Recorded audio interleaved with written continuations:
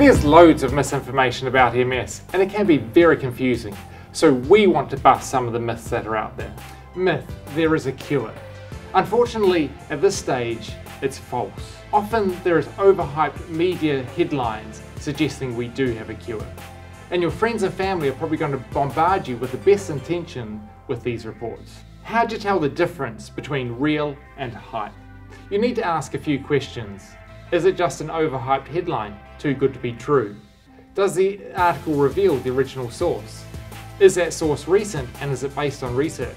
Was the so-called cure actually trialled in people with MS? Don't be embarrassed to ask your neurologist or your MS nurse, because there's new treatments being developed all the time. And if it is a cure, I promise you it will be on our website.